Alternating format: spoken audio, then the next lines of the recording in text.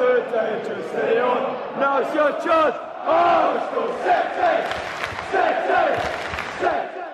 Hello and welcome back to a special edition of the TNC podcast. It's episode number 59 and joining me is the man responsible for the third highest viewed TNC podcast ever. Ratings. Behind a certain Ross Martin and Angus Gunn. I've brought this man back solely for the views. Ben Bloom, how are you doing, mate, from the Blue Monday We got in trouble podcast. with the handshake last time, didn't we? Yeah, what happened? Chris didn't shake your hand, did he? But for the listeners, that was a complete work. He did say before, I'll shake your hand at the end, we'll do a little bit of funny business at the start. But no, very, very happy to be here and very happy to be behind Ross Martin and Angus Gunn, who's gone to Southampton for millions and 13 millions. million, yeah. Wow. So maybe that's your career. Maybe you'll be second choice keeper at a Premier League club after this. Who knows? And just to say, Chris hasn't been dropped from the TNC podcast after last year's antics. He's back in Norwich. We are in London, apparently living the dream. But this is quite plush, Jack. Yeah, but you've just watched me eat super noodles. That's as good as the London life gets, my friends. Jackie's right in Central, right out the window. There's a lovely park and lots of attractive people, isn't there? Yes. Yeah, basically. Anyway, we're here not to talk about the attractive people at the park. It is, of course, the East Anglian Derby this weekend. And how's your tummy? You know what? Like, I'm not as nervous as I was last year. I kind of feel like this whole... I'm sure we'll get to it. Do you get worse for the away game? I'm much more nervous when I'm in Carrow Road than when I'm in Portman Road. Yeah. I kind of feel like going away from home, there's not as much to lose. Your record at Portman Road isn't so strong. Yeah. Let's flip it back to last season quickly. Okay. We spoke after the away game in which James Maddison popped up and scored. Let's talk about the home game. It was towards the end of last season, wasn't it?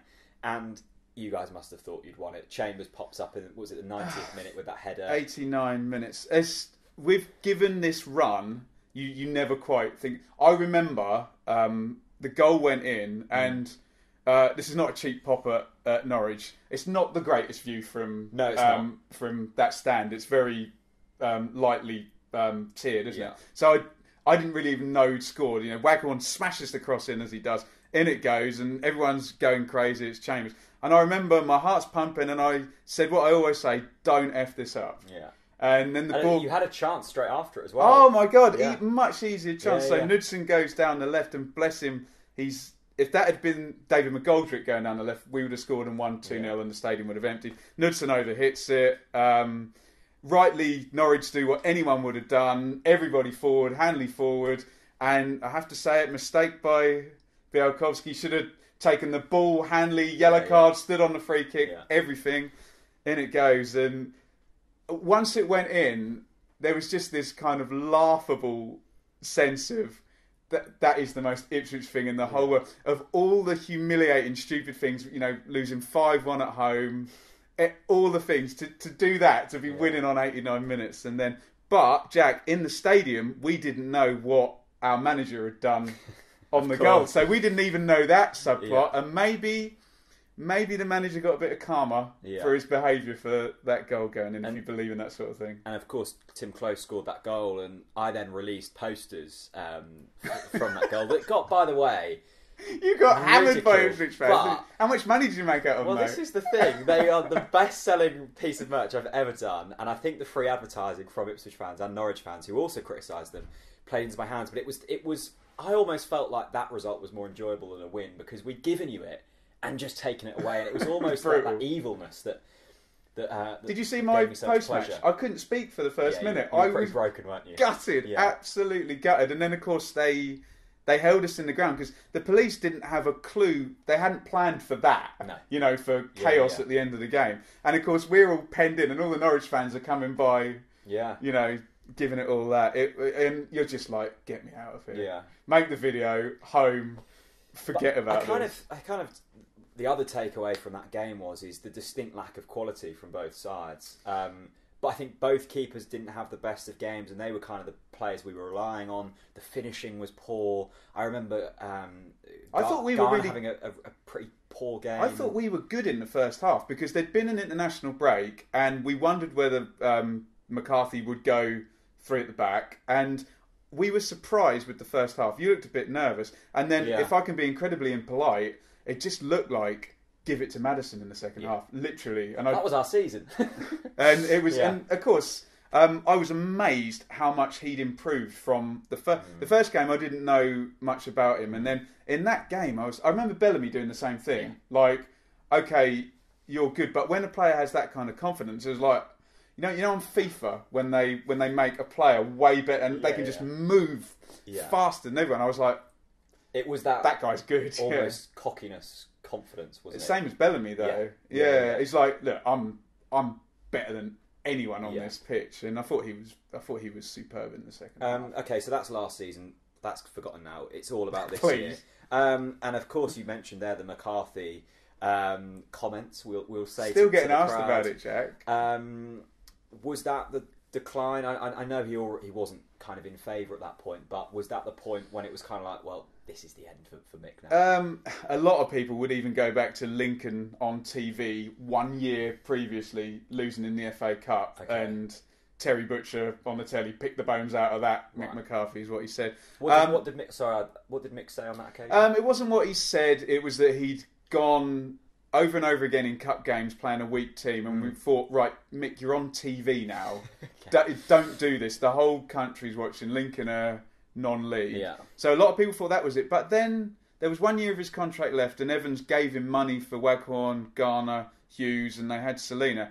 And of course, we had that very silly start where we won 5 games on the trot, and you kind of thought, oh, hang on, could he renew? And then there was the Burst and Selina incident at Burton where the crowd were chanting for him to come on.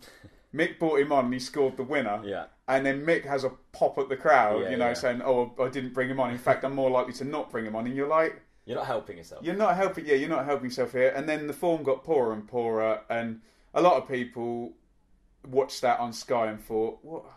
I mean, I've done that. I remember being at Walsall once, and the guy 3 seats down was having a go at Richard Naylor the whole game. 94th minute, Richard Naylor scores the winner. I didn't celebrate the goal. I turned round and, he went, why are you cheering, mate, you hypocrite? So I've done exactly what Mick did, got a bit amped up. But you can't tell your fans to F off on TV. You cannot. And I have to say, the way he spun it from then on, was Alistair Campbell kind of levels of spin. So to a lot of people, they agree with you. That was was it. And whatever you think of Mick, he played a big part in sort of Ipswich's recent history. Took you to the playoffs. He done well on a shoestring budget, and he's now gone. Paul Hurst comes in, a man who done fantastic things at Shrewsbury. I didn't quite Ben Godfrey as well. Ben Godfrey, Carlton Morris. I didn't quite realise the impact he'd had. I was reading a League One season preview, and when Saturday comes, and they interviewed a fan from each League One club, and they said, who was your kind of best team last season? They all said Shrewsbury. Really? They all said the work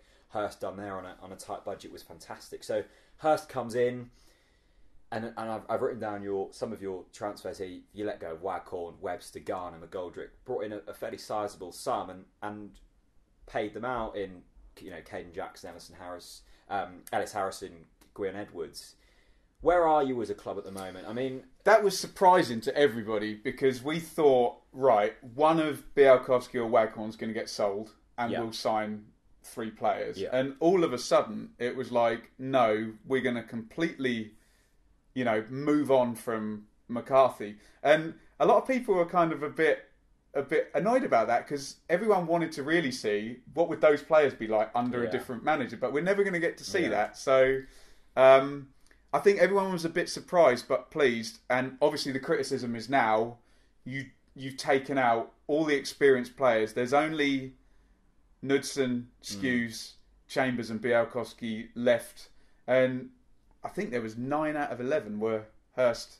Right. I could be wrong about it must be because 4 of them played. But you know what I'm saying. It's been a massive turnaround, and I think that's just surprised everyone. And that's maybe where it's gone a bit wrong.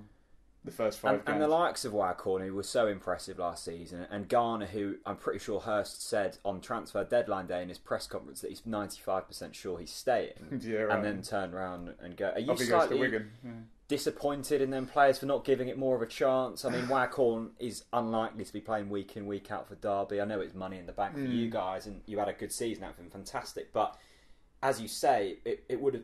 that would have been great for Ipswich fans to see. Well, could these players be reignited under a new manager? I don't know because it hasn't happened. For the Waghorn point of view, he came. He was one of those guys. I don't know what the equivalent is at Norwich, who's always smiling, always beloved, runs. So when Waghorn gets a big pay rise and a move to Derby, you say thank you, thank you, goodbye. Garner obviously is the nasty, horrible player who you'd love to have on your team, but not against. I'm a bit surprised that many went, because the first one to go was Webster to Bristol City. Quite big money as well. Yeah, that's going to go up to 8 million if he scores 25 goals and gets an England cap or whatever. Okay. So it's staying at 4 million though. Yeah, with Lee Johnson, yeah. I don't know, Jack. I'll answer and not answer. It is what it is. They've all gone, and it's the new thing. What I'll say is, we were talking about, just when we were setting up Murphy and Maddison and this Norwich model that's been great, hasn't it, for turning players over and turning a profit, and borrowing Maitland-Niles and borrowing Gleeson and Carter Vickers and whatever. Yeah, that's very short term, but I like the idea of, look, the upside of all of those players is, if any of them turns out like Murphy or Maddison, you make a load more if you can sell to Premier League. And it only takes one of them players as well. Yeah, and you can recycle all again. So I think Evans has looked at maybe a bit at Norwich and a bit at Brentford and, Preston, Alex Neil, where you can sell Hugel for 9 million, whereas, back goes Stephen Gleeson, and, you make Tom Lawrence better, and off he goes to Derby for 7 million and Leicester cash in. And, Tom Lawrence was great, but I suppose the risk, at least when you had Tom Lawrence, you had that genuine, mindful process that you could genuinely get in the playoffs and go up. And you can under this system, but it's kind of like, well, if you don't go up, you've then just got to rebuild again. We've got the situation at the moment. We built a decent squad. Murphy, Maddison, they've gone. We replaced them with Hernandez. He's having a great start to the season. Well, he'll probably be gone at the end. So it's kind of like you're constantly having to find... Difficult, isn't it? And are you playing football to make your finance books look good, or are you playing football with a genuine urge to go up? And it's kind of like, who are you supporting? Are you supporting on the pitch? Or are you supporting the sustainability of the club? You just completely nailed the entire dilemma of Marcus Evans at Ipswich. Which way is the chicken or the egg? Which way round is it? Obviously, Marcus Evans, what everyone says, is a very clever man, and he understands that he will make this much money in the Premier League and this much. So he must be doing it to get to the Premier League. And I think 14-15, when we lost to you in the playoffs, he thought, right, all I need is this Yorkshireman on the touchline. He'll get me there, But it's a bit different, and I think he's looked at it and said, no, lower division, younger guys, spend a bit of money on them, longer contracts, and like you say, it only takes. What did Murphy go to Cardiff for? Like 12 million, I think. You sell Waghorn to Derby, you get 5 million. You sell to a Premier League team, and it's 12 million. But there's been kind of a fascinating kind of argument at the moment with Norwich City fans. Are we supporting what we're seeing on the pitch, or are we supporting the club? In terms of Farke's reign so far, it's been phenomenal in terms of making money and because we got to the Premier League, we were living the dream, and then you drop down, you're still paying wages, and you suddenly got this massive financial gap to fill. Well, we've filled that, and we're fine. But it's like, well, that's been hugely successful. Yet we've watched a season of turgid football and finished 14th. What are you supporting? What is successful? And you've got a similar kind of thing here. Is a successful season developing a player and bringing in 7 million that you paid $1 million for? Or is it breaking the bank a little bit, risking it, and finishing in the playoffs? Like, what is the aim? And I think that's got to be some kind of progress, hasn't it? And I mean, you're a smart guy, but there are people who, and I think you said it on your podcast with the Scottish journalist Stuart Hodge. Yeah, that's a great show, by the way. Where you said, Dirty Dirk from Derham or Diss or whatever, he doesn't care what the balance book says. He wants to see some goals, he wants to see some great players, and he wants to see great football, doesn't he? Doesn't care about any of that. So I think you just need to see progress, and I have to say, it wouldn't have been hard, progress from 4 months ago, where you've got 8 men behind the ball, you're going away and losing 1-0 every time, and the manager's telling the fans to F off on TV.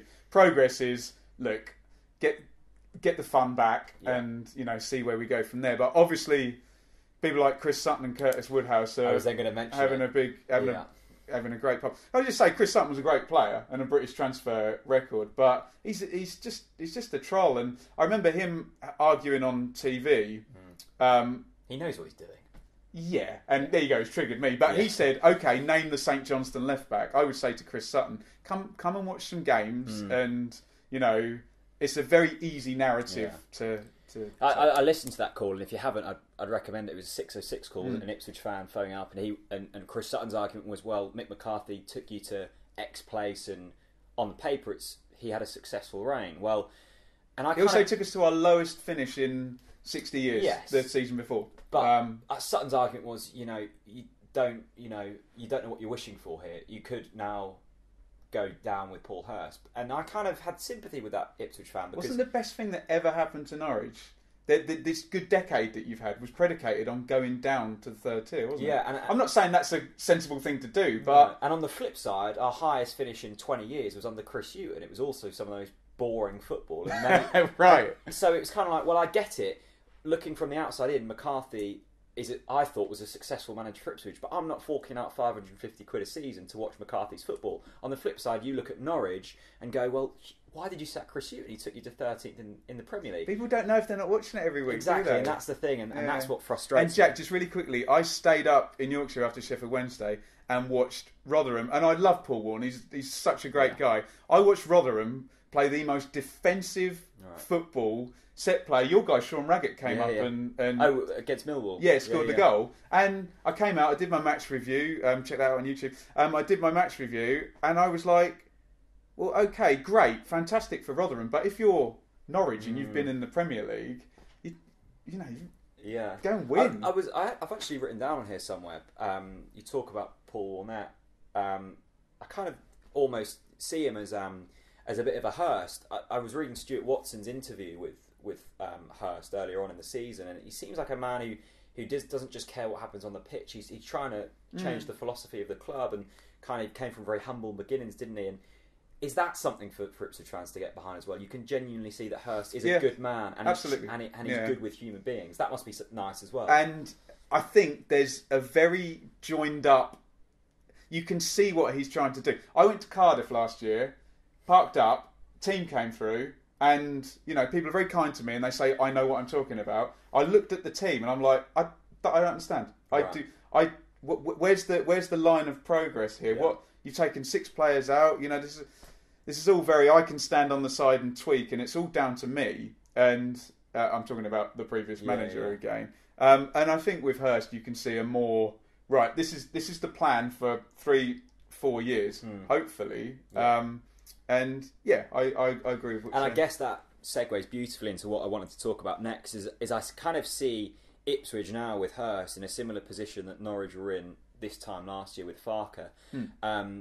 Admittedly, Ipswich's change isn't as big. We literally stripped out the whole of the club and went, right, we're starting again. We need to make X amount of money to survive. Can I quickly ask you a question about that?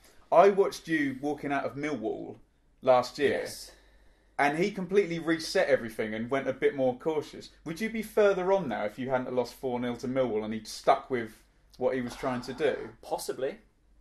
We had a similar thing with Alex Neil. We went to Newcastle and got pumped 6-3, and he suddenly changed his whole free-flowing football and went very defensive, and that was what took us down. So possibly, but that's the rigours of the Championship, isn't it? Like you can get pumped 4-0. But I kind of wanted to talk about it. I said in the podcast a couple of days ago, this is an Ipswich side that have sold their best players, replaced them with League 2 players, bottom of the table, haven't won a game under Hurst. That's what you see on paper. Yeah. You're watching it week in, week out. Where are you as a club at the moment? Are you a team that is in a relegation battle? Will you be there at the end of the season? Hopefully not, but possibly, yeah. But have you seen enough tangible kind of stuff on the pitch to say, this is just a blip, this is the beginning? Yes, if it plays out to its potential, yeah, because we were talking again when we were setting up, we're very good at the moment at finding mitigating factors for everything at the moment. The Blackburn game, okay, it's the first game, you're playing against Blackburn, who have just scored 95 points or whatever, they know what they're doing, fine. The Rotherham game, we dominate, they score in the last minute and win 1-0. There's a lot of excuses, but you can see good organisation, you can see the team certainly play more I don't want to get caught out with this because we're losing, Yeah. but they certainly play better passing, possession football. Guion Edwards has been good down the right-hand side. There's a lot you can see that's good, but you can't get 0.4 points per game for the first month and say it's good. If we'd have won the Rotherham game, we would we'd have 5 points. Is that we lost in the last minute? We kept the ball, and what I said about Paul Warren, they sat back, got a free kick, and put it in. There's a lot that looks good, but I think everyone's going to have a different tipping point with it. You know, where there's people already. Oh, this isn't good enough. Rah rah rah. You know, who are a little bit perhaps being a bit irrational, but they might be right. We might get relegated. It's interesting because you have to be open to the possibility, don't you? Yeah, my kind of tipping point with Farke, I've been fully behind the project, and I'm still behind the project, but I'm now starting to, I've watched this football for 18 months now and haven't seen progress. That was my tipping point, and at the weekend against Leeds, we almost accepted we were second best. There wasn't even an attempt to change the game. I went into that game thinking Leeds are going to beat us. I also expected us to at least put up a fight and change things when things were going wrong. So that was my tipping point. On the other hand, there was Norwich fans who, when we got pumped 4-0 at Millwall, went, well, this isn't working. Wow. And I kind of look back and go, well, were they right? Could they see certain things? And you said earlier on about, well, hopefully 3-4 years down the line, if you scrape survival this season, maybe the same next season, do you then say, well, this project isn't working, we need to get someone else in? I mean, when... Crystal ball time, though, isn't it? Yeah, I mean, we could win... I hope we do, because I hope we beat you, but we could win our next 3 games and we're 12th or something, because it's early days. But you have to be open to the possibility that this will not work. Yeah. That either the players he signed won't get up to speed quickly enough. There's too much change too soon, and... All I'll say, Jack, is every year I watch the Championship, the teams that get relegated are awful. Yeah. And I think you have to go some to get relegated from the Championship, don't you? Surely. Yeah. Surely. Even the teams like... I've said it a few times and I think annoyed a lot of people. This league is rubbish. It can be. Cause Millwall nearly got in the playoffs last year. And just by sticking the same team out every week. High energy, big striker, little striker, bam. I mean... 7th. Yeah, exactly. And you tell me where Middlesbrough finished playing. They're already dirging it out, winning in the last minute, aren't they? So, I would like to think that Paul Hurst is intelligent enough to have brought in good enough people, and that we won't be down the bottom. But you know what it's like. You're down there long enough, and then people start coming to play you, and. You know what Championship's like? After 15 games, people start to revert to their league table position, even if they're good. Yeah. You know, and you think. So we shall see. But yeah, it'd be nice to just a win. They need to get that off their back. Yeah. Okay, so that's the start of the season rounded off. Let's go into this Sunday's game then. It's there is a lot on the line. If we beat you, that's then 6 games without a win for you. If you beat us... International break as well, bottom of the league. Yeah, I mean, I think probably the worst result is a draw here, because if you win, it kickstarts your season. If we lose, it might be the real kick up the arse we need to either get rid of someone or really, see what's going on here. A draw's kind of like, well, you still haven't got your win, but it's not horrific. We're just continuing to plod along. For me, I feel like I know what's going to happen this Sunday. And I can't see past an Ipswich win. Really? I genuinely think it's your time. I might be wrong. Are you any good at corners? No, not really. Is that our only hope? No, it's not your only hope, but sorry, I wouldn't just go off on a tangent. We've conceded 7 or 8 goals from set plays. I mean, that's impressive. It's ridiculous. What, we're 5 games in? Yeah. 8 set-piece goals? Yeah. Wow. Okay. So yeah, but sorry. No, but so I mean, you can actually see Ipswich winning. I think I know it'll happen. Wow. I mean, what's your thought? What's the thought from the Ipswich camp? Because Norwich fans are going into this very negatively, and that's probably the first time. I think last season we all thought, well, this is your best chance to beat us. This is our poorest squad in a decade. Well, maybe not a decade. You but still had Maddison, though, didn't you? We did, but we didn't quite know what he'd be like in derbies. It was still a little bit of the unknown. This season, I think we all know what this team is about, and I think personally, if you get a goal, we'll crumble. A lot of Ipswich fans think, and I don't think they're thinking with their brains. I think they think it's a good story right, we got a new manager. Yeah. We're bottom of the league. We haven't beaten Norwich for 300 years. Yeah. And it would be a very nice, wrapped up in a bow narrative. Hurst's first win, end the hoodoo, come off the bottom of the league. It's but you kind of need that little thing called evidence and empirical evidence to say why that will happen. But do you think you need that in a derby? Because sometimes, maybe not, no. I get annoyed when people are like, well, there's not enough passion from the manager, not enough passion from the players.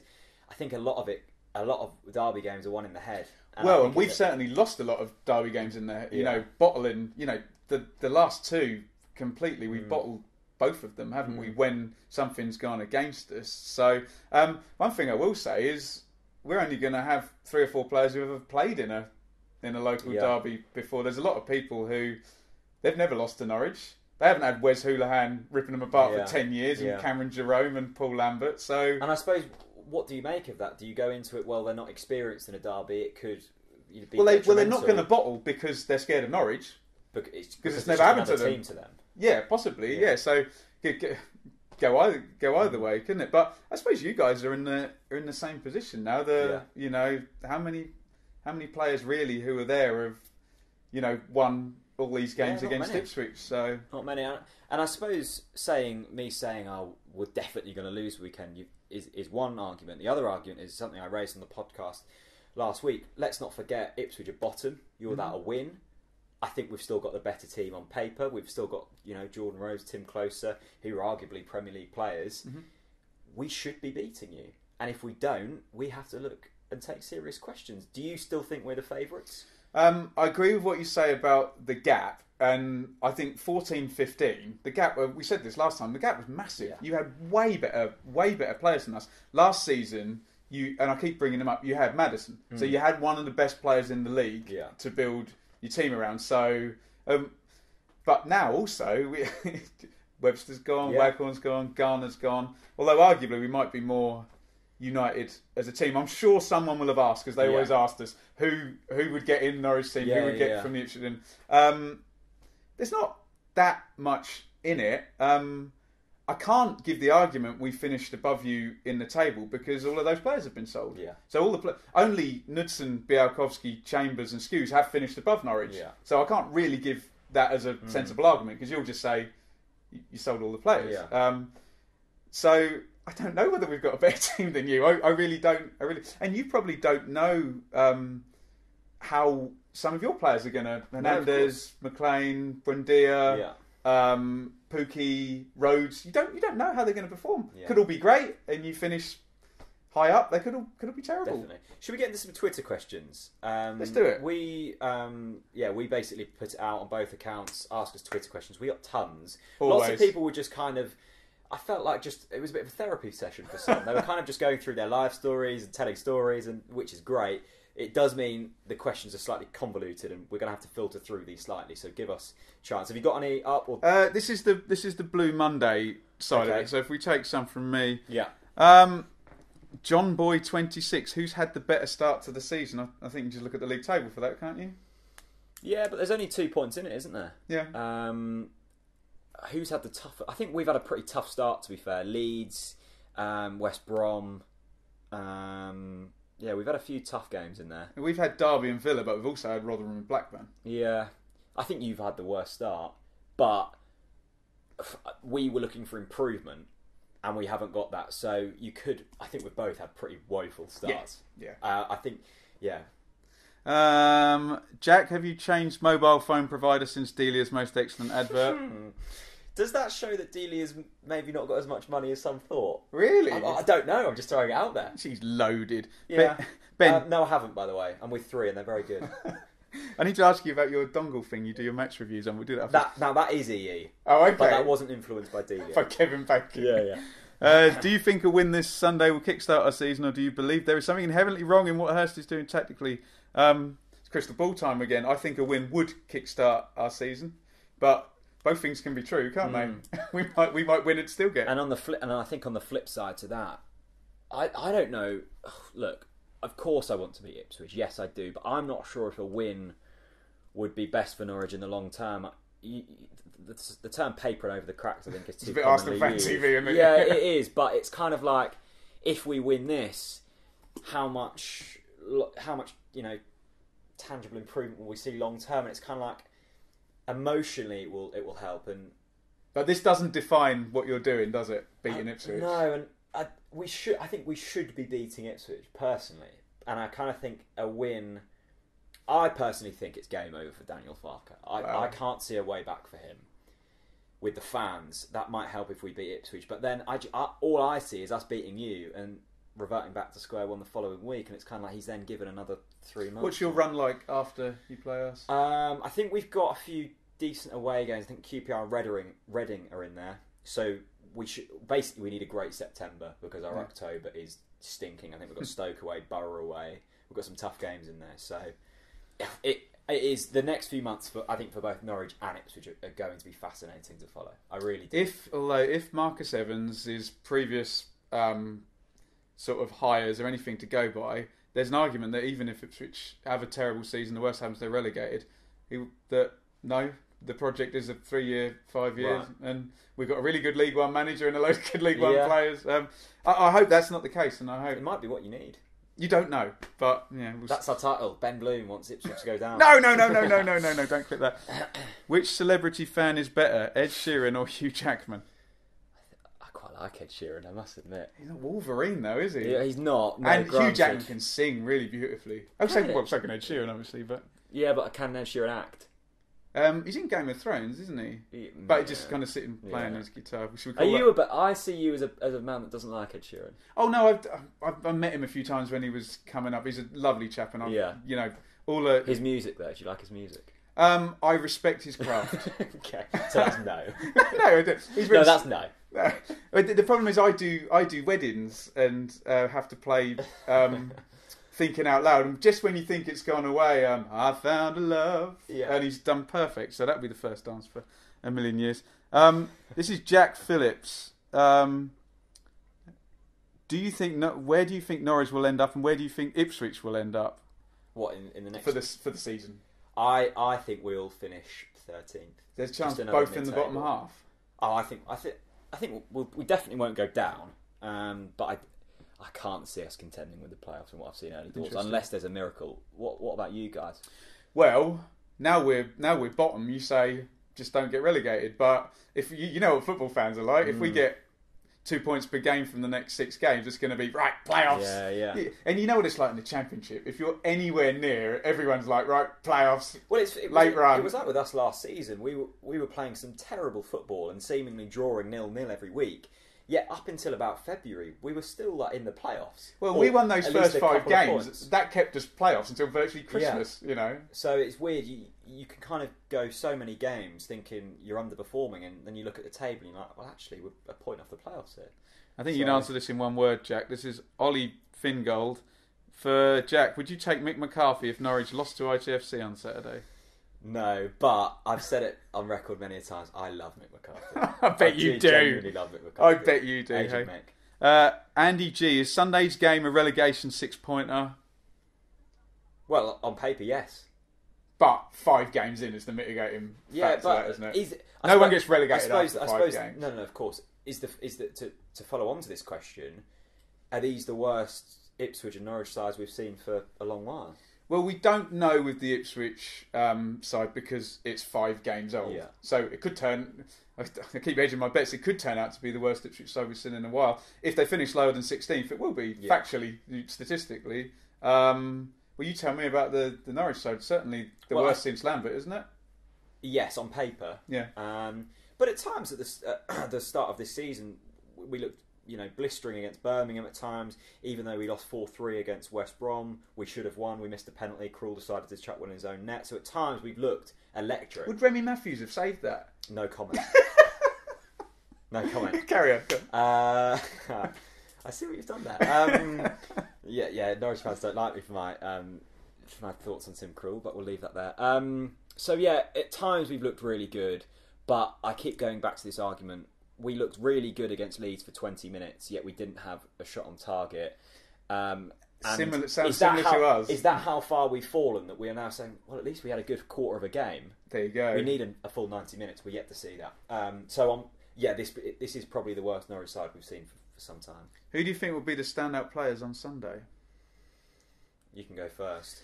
Well, I think you're gonna put your neutral hat on. Gwion Edwards, our right winger, he's been great. Really he's been really good. Who was he from? Peterborough. Okay. Yeah, he's been the guy who sold like 58 players and signed about 62. Peterborough. Every season, yeah. They're always doing well. Get good money though, don't they?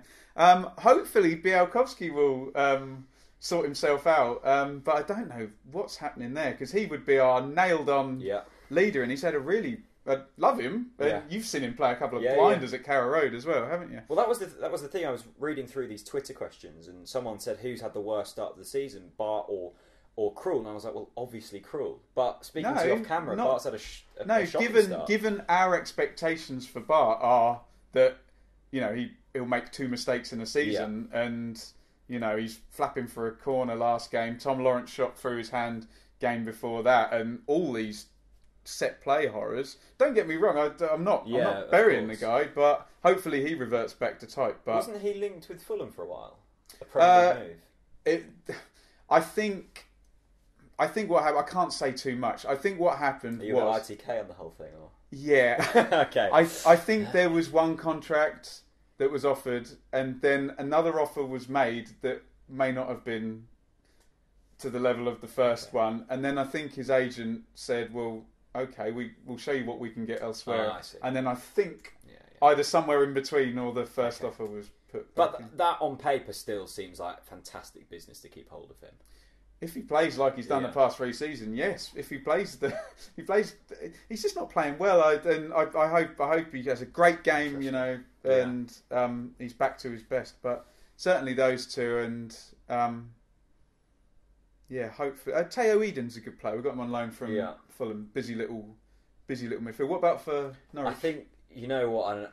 I'm not looking forward to this game, but as always, you do start to go over scenarios in your head and just think. Do they all involve Jordan Rhodes? I was going to say, and his butt in the 90th minute or something. Yeah, like you kind of go over in your head these scenarios and thinking, what if that happens? And Jordan Rhodes has actually really surprised me. He looks the real deal.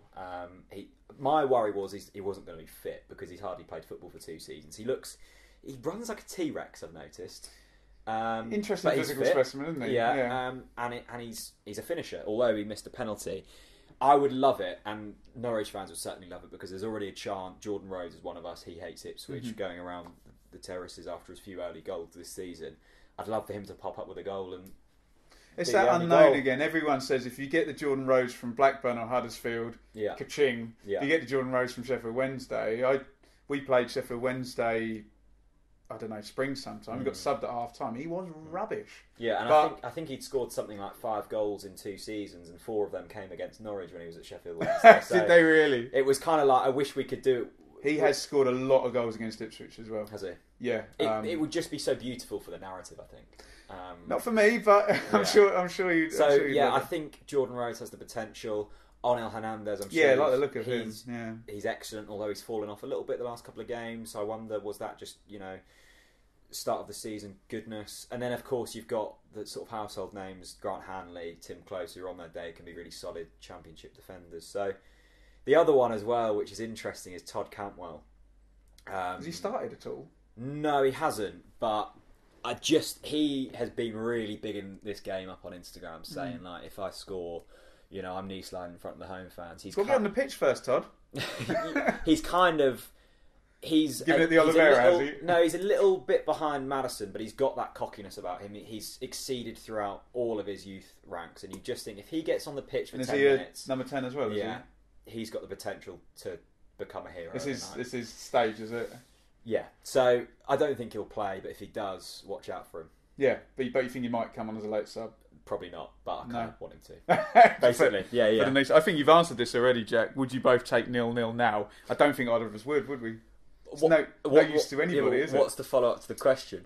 Call the game off and spend a day doing something better with your time. Probably. No. Probably. Come on, it could be the best day ever. Yeah, but it could also be the worst. No, that was 89 minutes Chambers and 95 minutes Closer. Yeah, the thing with Norwich fans, and we also spoke about this on the last podcast, it's like this kind of unbeaten in 10 years against Ipswich is although it's fantastic and we can boast about it, it is still that cloud sort of looming over our heads, and we have so much to lose.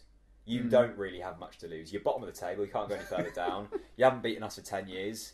Who cares if it goes another 6 months? We, on the other hand, this could be the end of our manager. We could slip into the relegation zone. We could lose a 10-year unbeaten run. It could be pretty much season over in terms of not having the ability to get into the playoffs by the 6th game. We've got a lot to lose. And the thought of losing this weekend makes me feel slightly ill.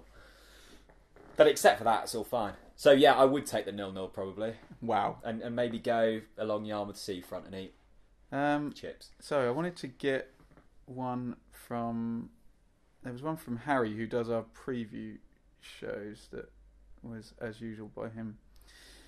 Hi, can you ask Jack if looking back the farewell ceremony for Wes Hoolahan last April was in fact a kind of last waltz, a wider acknowledgement that the era of Lambert's Premier League team was now a thing of the past? It seemed like that looking in from the outside. Yeah, it was. It was kind of the last piece. Martin's still here, but has been frozen out by Daniel Farke. Russell Martin isn't good enough, but he is also a legend, a lovely guy, and I think an important part to have around the club. But Wes Hoolahan was still that piece of unbelievable quality from them Lambert days. You know, we've recently seen Holty retire. That's another bit gone. Yeah, it was, and it was sad to see a player go that maybe still had life in him. But it's kind of like he went out on a high. At least there wasn't a season where he was utterly dreadful and kind of that taints your opinion on him slightly. But yeah, it was the end of an era, and this is the start of a new era. And I think it's, you know, we can make comparisons with Ipswich, but it's very dangerous to look in the past. You need to look forward. We have committed to a project. We need to stick to it. And Hoolahan's gone. He's done. Lambert's done. Loads of people have been saying, well, would you take Lambert back? No, that's done. It would never be as good. Let's move on and see what we can do. But yeah, it was... And when you look back at that, I think this is the hope all Ipswich fans have got, because Lambert, Colchester, Holt, Shrewsbury, Hoolahan, Blackpool, all picked up, and you're halfway up the Premier League. I was saying, I'd done a video in pre-season when you first got Hurst and were starting to sign the likes of Jackson and Harrison. This is very similar to what Lambert done. So 2009. Yeah, similar era. Players, hungry players who have shown a bit of, you know, you're not just signing non-league players who've never done it. They have shown a bit of talent. You know they've got the core skills. They're not the finished product. But you've got a manager there who's done it with a team already. It seemed like the perfect fit. And I thought, we've got to be careful here, because otherwise Ipswich are going to be up there and we're not. And I said that and I got stick for it, but I still believe that you guys will do well under Hurst. That's the best case scenario. On the flip side, you might have signed a ton of average players and slip further down the league on a shoestring budget. I don't know, but I think it often... And you look at Millwall, their record signing last week was £1 million. They've survived incredibly well in the Championship. They've had 3 promotions. They've been to Wembley twice. It doesn't take massive investment. It takes a core of the squad that sticks around, a manager who the fans buy into, and an idea that you stick to, and a philosophy. Can I do one more for you, Jack? As many as we can. Interested in a balanced view on why Norwich tend to get more on sales than Ipswich. Butcher versus Watson is a good historical example. But just over the summer, how did Norwich steal 12 million for a barely above average player? I assume he's talking about Murphy, who played just 37. And we were talking about this in our podcast, actually. Norwich always get, when you think, even Chris Sutton, that was a British transfer record. Yeah. And he's mentioned Dave Watson there. And we talk about Maddison, Murphy, and Ipswich don't tend to, Mings was 8 million and Wickham was 8 million. But I think I can only talk about this in kind of my time of following Norwich City, but under McNally we historically got good money. I mean, you look back, we got 8 million for Lewis Graben. Some other decent signings. Whatever you thought of McNally, he was a good businessman and saved us from financial crisis and took us to the Premier League. And he was a very good businessman, a good CEO. We've now got Stuart Webber, a sporting director, who admittedly has more involvement in terms of what goes on the pitch, but he's going to the top of the game, Stuart Webber.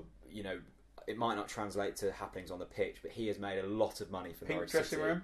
pink dressing room. I'm sure we'll come on to that. He is a man who does things. He's such attention to detail. And let's talk about the Maddison one for 25 million.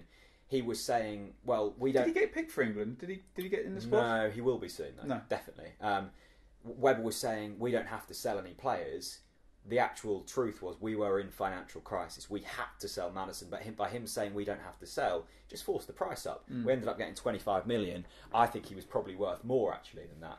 You look at Grealish being tapped with a £40 million move. Maddison's double. Very similar those two. Yeah, I get the comparison. Murphy, we combined got 25 million for the two Murphys, two players who are a top end Championship player, bottom half Premier League. But player. when you sell to Premier League, that's what they pay, isn't it? I think whatever you think of Daniel Farke, we have got a very good sporting director in Stuart Webber, and he's the man that demands the prices.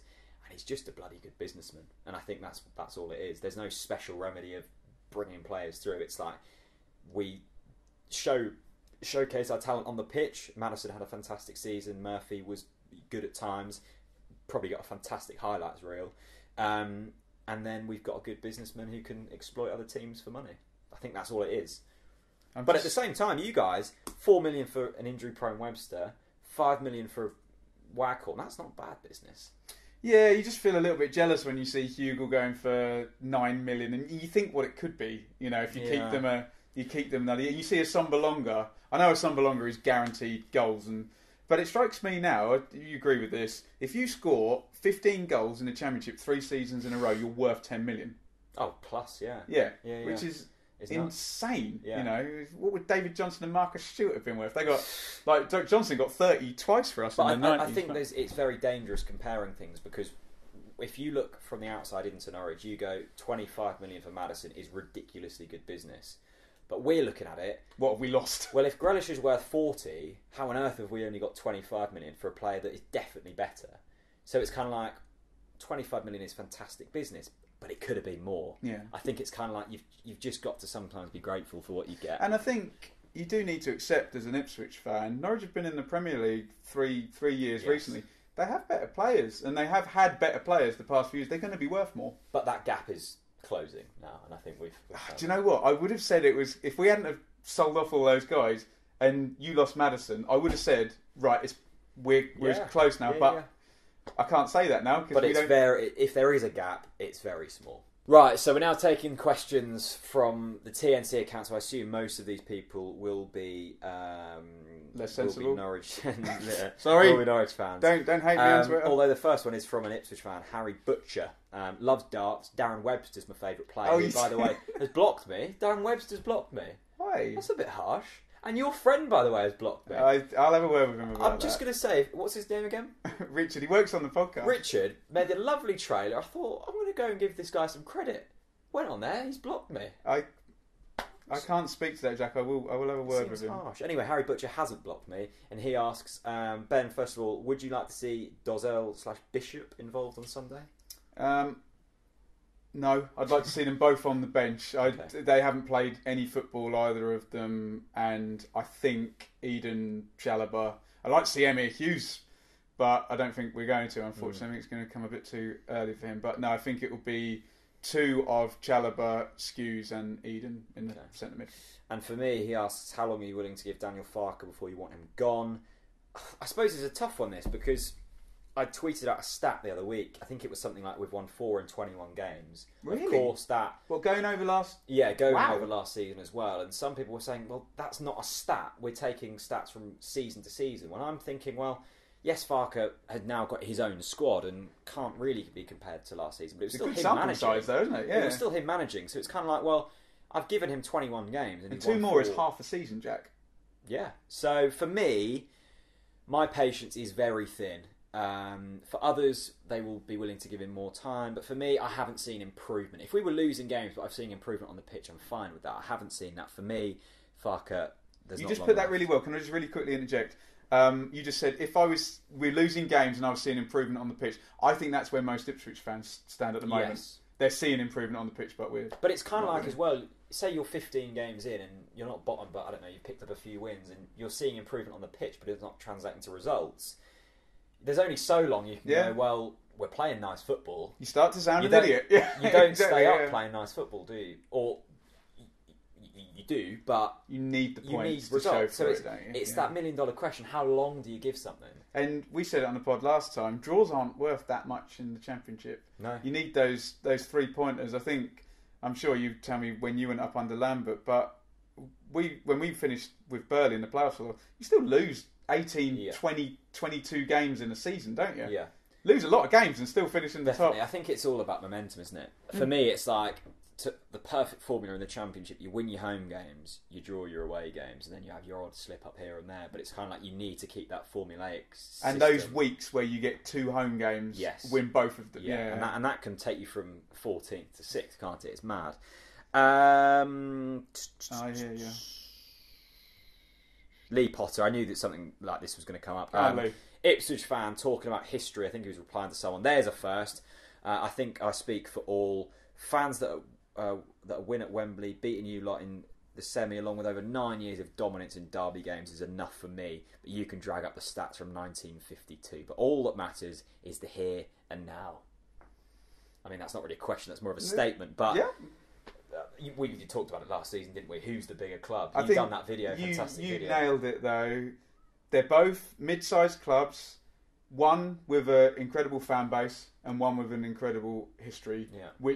Both of which Norwich's fan base is kind of over and above their status. They get more people than we added it up, didn't it? Like Ipswich had averaged 26 out of 92, and Norwich were 27th or 29th. So it was really close. And Ipswich's history, if you look at it, what other club that draws under 20,000 fans? You still go to Forest and there's 30,000. Yeah. Leeds even more, Villa even more. You know. But for me, obviously, in my lifetime, Norwich are the bigger club. But I've got a sample size of 20 years, so I can't really say. Look, the argument's you'll never win. Basically, you will never win. But for this entire season, we had a superior league finish. Indeed. Oliver Barnard, he asks, for the Blue Monday, Ben, would you take back Mick McCarthy following Paul Hurst's awful start to the season? It's very easy from the outside to think that that's a sensible question, but it was impossible. Absolutely impossible. And the thing people forget as well is that when McCarthy met Evans, they didn't even discuss offering him a new contract. They both came, they both turned up to the date knowing that they were going to split up. Yeah, so it's just not a question. It's not a thing. You know, he was going to go. It was done. And you explained already these things rolling back 18 months. And yes, I appreciate brilliant to get us in the playoffs, but no, it's just... And it's interesting, we've seen McCarthy take up a media role rather than another management role. Is that him not being able to get another club? Do you think? No, that's him positioning himself to get another job when you one think comes he around. wants. You just he'd come back in straight away if Sheffield Wednesday. Really. But the thing is, and this would be interesting. I don't want to talk about him too much because we're trying to move on from him. I think he still feels that he's worthy of a Championship job with a chance of getting to the Premier League, like Derby or something like that. And I think he might get a bit of a rude awakening that people are not going to be. People hire Daniel Farke now, and Paul Hurst, and Frank Lampard, and who's the Brentford guy? Dean Smith, Josh Lukai. You know, okay, there's Warnock, there's... That's true.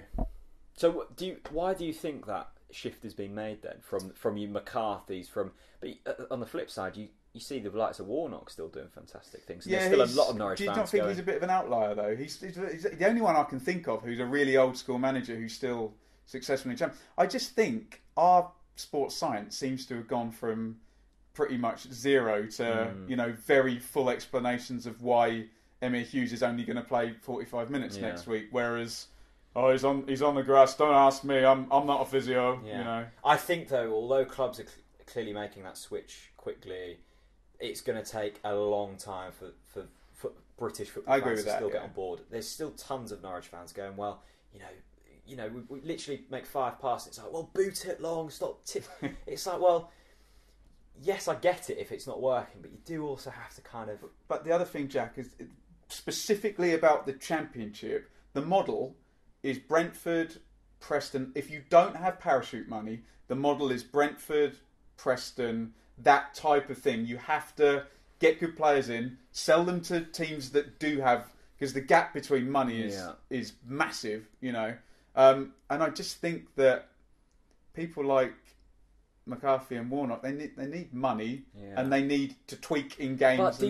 But for me, that's what Norwich are doing, and Norwich are doing very well if we're basing it on that. But I don't want to become that club that builds up a player and flogs them off and then finish. How can you compete with people signing forwards for 15 million? We just need some, Villa's owners to come in and flush us out. It's the only option. There you go. But no, in all seriousness, are both of our clubs simply aiming to keep the books turning over? Is it more of a business now? I hope not. And I think the Millwall thing and the Brentford thing gives people hope. But at the end of the day, they haven't gone up. No, that point will always win that argument. So it's kind of like, well, it doesn't work. Yeah. And but Huddersfield did go up, and a lot would say that the Norwich model, literally Webber was at Huddersfield, so was influenced heavily by that. But are Huddersfield an outlier? Who else has done it? Yeah. Only them. And they're struggling. I think they'll come back down this season. They'll come down loaded though, won't they? Yeah, it's true. But it'll be interesting to see whether they can do it again. Richard, who has blocked me, Richard Woodward, but it kind of upsets me this a little bit. He simply said, how do we stop Hernandez? Scott replied to him, just simply mark him out of the game like Leeds did. Bloke didn't have a scrap. But how? Richard then replies, does he swap wings? I'd fancy one of our fullbacks against him, maybe not. For me, all Leeds done, they just pressed the ball so quickly, and it meant that our midfielders couldn't get the ball. We never got Hernandez. Any good position. So it was kind of like you cut the supply to Hernandez rather than cut Hernandez. When Hernandez got the ball, he looked dangerous, and I think whenever he gets the ball, he'll look dangerous. But if you cut the supply, we will press, but it will fade. Watch for it at 60, 65 minutes. Okay, has done in every game. Talking about Leeds, I've never seen a championship team press as well as they've done. I think they can last out. I know they've got this football god, but it's kind of like they played Swansea on the Tuesday, and pretty much kept the same. They looked. He's not signed that many players either, has he? There was one change from the team we played at the end of last season, which is fascinating. It shows the amount of impact the manager could have. But if he's as good as Simeone, Guardiola, and Pochettino say he is, then well, they've just got them. It's like when Benitez was at Newcastle. It's like, what are you doing in the Championship? You know. Yeah. Phil Bohr asks, do Norwich pose much of a set from set pieces? I think we've said that. About that. And what does Jack think of Jordan Rhodes? And I'm going to flip this. What do you make of Jordan Rhodes now? Is he a traitor? Is he a player that you kind of feel a bit? How can you blame him? Because Roy Keane essentially got shot of him, and if you speak to our preview guy, that's a very kind of that's a well-informed opinion, isn't it? To put the emotion back into it. He was an Ipswich boy. Now he's a Norwich lad. But he's how old is he? Pass 20. So he's late 20s, and he's got this tag of he's great in the Championship, but not in the Premier League. One of those like Robert Earnshaw used to be. Do you know what I mean? Yeah. So if I'm him, I want to go somewhere. A, that I'm going to get paid, and B, that I'm going to have a chance. You've got to put your career first. Yeah. Sometimes, and I think you speak to players, don't you? You speak to players. They don't see it how we do. Well, they're not as emotionally connected, are they? No, they want to win. Yeah. They're real competitive guys. They want to get paid. You know, he had to choose somewhere that was going to match that Sheffield Wednesday wage. And I think you said on your pod at the time, Angus Gunn goes, you get a kickback from, or there was some money that came in, and you were like, okay, if Rhodes makes $2 million a year, sign him for a year. Yeah. And no, I don't think he's a traitor. It's an interesting point that though, in terms of players, do they have the same connection to a club? I was kind of thinking about this the other day. If I pulled on the Norwich shirt against Ipswich, of course I'm going to be dead up for it. But then I was like, if I was a footballer and I'm a Norwich fan, I go and play for Sheffield United, I don't care if I'm playing Sheffield Wednesday. The fans might be a bit louder, but for me it's just another 11 players. I think there's a way, if he scores a really muggy goal, if he bangs one in the top corner from 30 yards, he can celebrate how he wants. If he scores a really muggy goal and perhaps cups his ear to the North Stand or whatever, then he'll be considered persona non grata. But I don't have an issue with it. The proof's in the pudding. If he's good enough, he'll score against us then, won't he? You know, and be interesting to see what he does if he does score, though. Now, this is the thread, Ben, that basically the chat. Put your phone on. I don't know this morning, what his name is, but Matt. Oh, Mullet, yeah. Mullet. Yeah. We're speaking with Matt, and Matt's a lovely guy. Mullet's very clever. He's not a ranty Twitter troll. And Matt is very intelligent as well. So they've basically written a novel between them. About the finances, yeah? Yeah, I'm going to read the top question that I think we can both kind of answer. So, okay. Mullet has put, has Farke wasted all of that money since he's been there, or has Webber?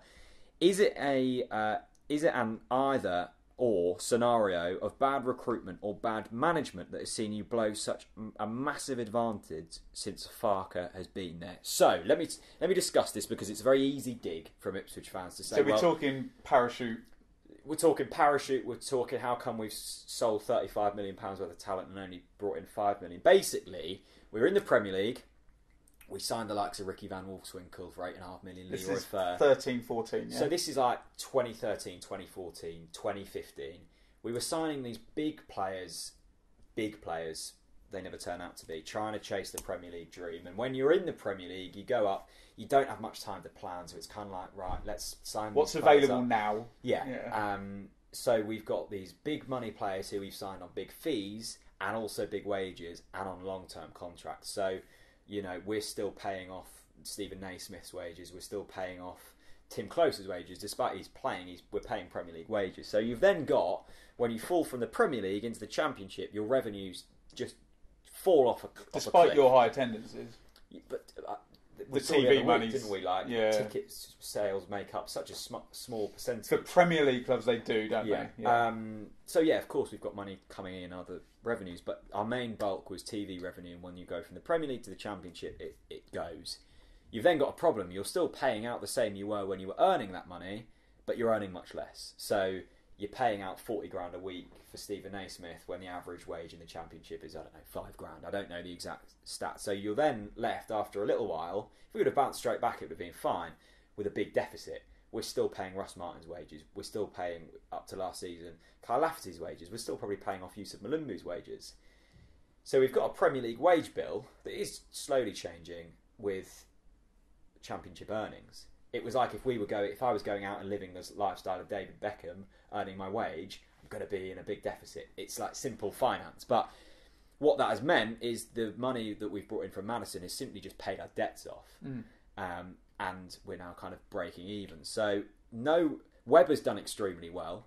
Farke has done okay to coach players. He's taken a Madison that was on loan from Aberdeen and made him into a £25 million player. Whether that was all of his work goes is unseen, but he's taken an Onel Hernandez who we signed for 500 grand and I'm sure we'll sell for 6-7 million in the summer. So it's kind of like, is he a good coach for that, but not replicating on the pitch? So that weird stigma around us, where's the money gone? It's gone paying our debts off. You have to look at Dave McNally to blame. You don't look at Stuart Webber, and that's what always annoys me. Well, Dealey's pocketing the money. There's no money to pocket. The finances, like Ipswich, like any other Football League club, are made public. You just have to look at them. Yeah. And yes, they're very boring to look at, but you can see exactly where the money has gone. We're not in a situation like Sunderland were, where I saw a fantastic little nugget. They were spending something like £4 grand a month on gardeners to put like plants in the offices and stuff. You know, we're not wasting money. We're just paying off stupid decisions. And I guess it's the same with you. I could say, where's the money for Waghorn gone? Where's the money for Webster gone? Well, I'm sure it's just paying off debts. We shall see. I think the argument he's possibly making is the much publicised £45 million a year wage bill when you came down. Yeah. I think that's what he's calling the financial advantage. But from what you're saying is the parachute money isn't just a nice little bonus in your pocket. Well, essentially, we never got parachute to cover your because whatever the deficit. Yeah, comes. So we didn't have. I don't know how much parachute payments are, but say they're advertised as 40 million. That's simply just paying off wages and stuff. We haven't got a £40 million pot to go out and spend. We kind of just wasted that through. So I guess it was mismanagement, but it hasn't been from this regime. It's from the last regime. I think what most people's perception is that when you're relegated from the Premier League, the first year you're down is your absolute best chance, and then it gets exponentially worse. Yeah. Considerably worse every year because the parachute payment's half. And I think a big mitigating factor for Norwich is they were only up for one season, so they didn't get the full 3 years parachute because they were up and then down again because they'd already had a parachute the previous year. And also, we the season we got relegated was the final season of the old TV payment. So if we would have stayed up another season, TV revenues like essentially doubled. So we missed out on that massive chunk as well. So it's kind of like it was all completely our fault, but it's very easy to kind of throw these. Well, where's the money gone? Well, just look at the accounts. Okay. It's not hard. Josh, are you coming down to Portman Road thinking it will be a tougher game this season? Yes. Are you expecting a slightly easier game, I guess, is the flip side to that question? All I expect from Norwich is that my tummy will hurt, I'll be emotionally ruined in some possible way, and we'll lose. That's all I expect from Derby Day, I'm afraid. We've already touched on this. Kevin asks, do you regret not recognising what a quality manager Chris Hughton is? He's done the common thing of putting Chris Houghton, it's Hughton. But yet, you booed him out when he was in charge. No, I don't regret it at all. He took us to our highest place finish, but it was also one of the least enjoyable seasons. Richard very similar to... Exactly. Yeah. Way too many potential similarities here with our previous I think sometimes you need to dip out from the outside and say, look, you watch it every week. It was kind of like I like McCarthy for multiple reasons, and because he's funny. And he helped Norwich.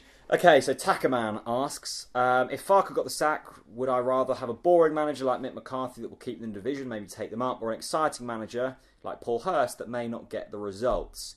Also, what will Norwich City fans that ridiculed the club for getting Mick McCarthy... What will Norwich City fans who ridiculed Ipswich for getting rid of Mick McCarthy say if Paul Hurst gets his first win on Sunday?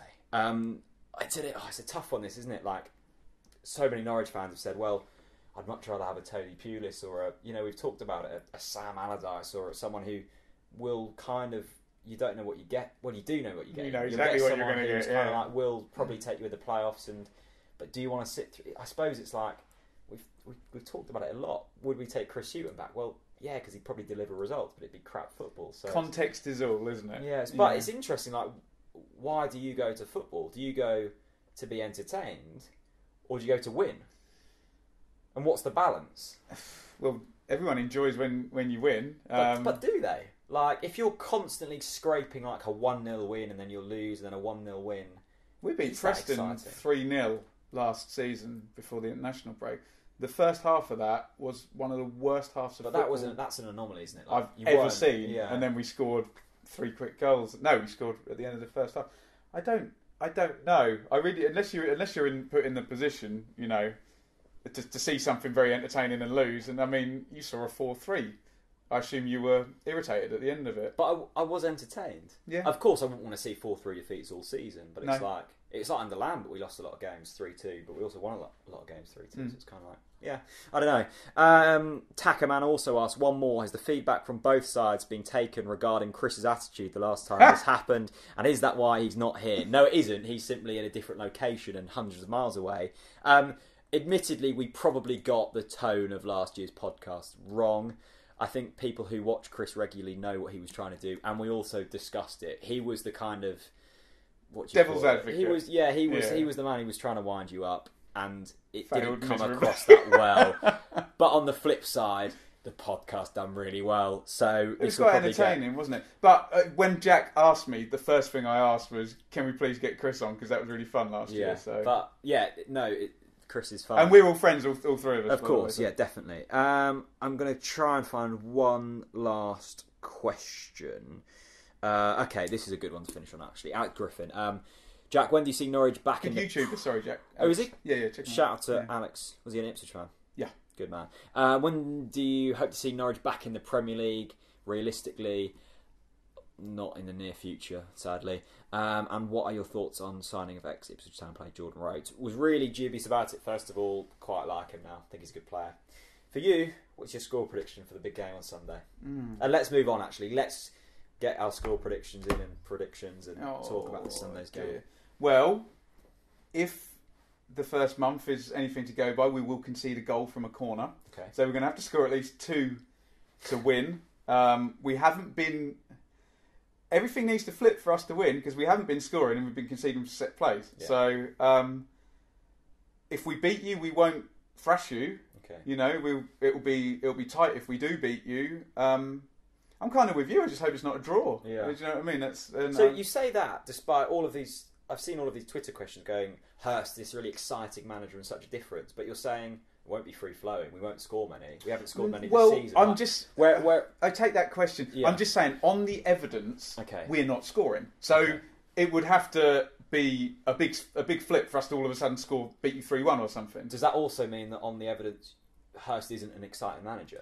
I think he can be an exciting manager. The wingers are encouraged to dribble. The midfielders are encouraged to push on. The problem is, at the moment, what I saw in pre-season was centre-half split, full-backs forward, wingers come inside a little bit. Yeah. One of these goes forward, one of these sits, and pass the ball quickly. That's quite hard to do with Championship players. So I hope the case is that it will click. Yeah. But you asked me at the start of the pod, will it not click? It's a possibility that it doesn't click. I'm just seeing so many similarities here, and it's kind of like if Farke's style of football works, it will be beautiful. But it's so idealistic. But maybe that's a lesson to us Ipswich Maybe fans. it is, and maybe that's the. But Jack, we've spent 5 years seeing the ball be booted into the channels and Freddie Sears chasing it. And for one of those years, Daryl Murphy happened to chest most of them down and smash them in the top corner. Yeah. We're going to believe in the ideal until we're proved that it doesn't work. Do you know what I mean? And I hope, I don't hope it works for you, but I hope you do. Hurst does go on because he's a likeable guy. I'm just saying there's a lot of teams in this league trying to play a Bielsa style of football when it's not going to happen. And I think Norwich have fallen foul to that. We are playing a very idealistic style of football that will work 1 in 5 games. And there's a possibility that might be the case, end up being the case with Ipswich. Right, Sunday. Let's get your score prediction then. Oh, I can't do this. No, you've got to. I know you don't like them, but you're on here now. Well, I need to predict that Ipswich are going to win, don't I? Else I'll look. Yeah. Shall we say that let's go for a 3-2. So we'll concede from. You always take the lead at Portman Road. That's kind of the rules. Yeah, isn't we it? do. To be fair, So you're going to score from your first corner after we dominate the first 20 minutes. Okay. So you'll score. So Hanley from the corner. Yeah, I'll take that. Right, then we'll equalise just before half time. Someone wearing blue will score. Then we'll go 2-1 up. Then Jordan Rose will score the goal off his butt on 85 minutes.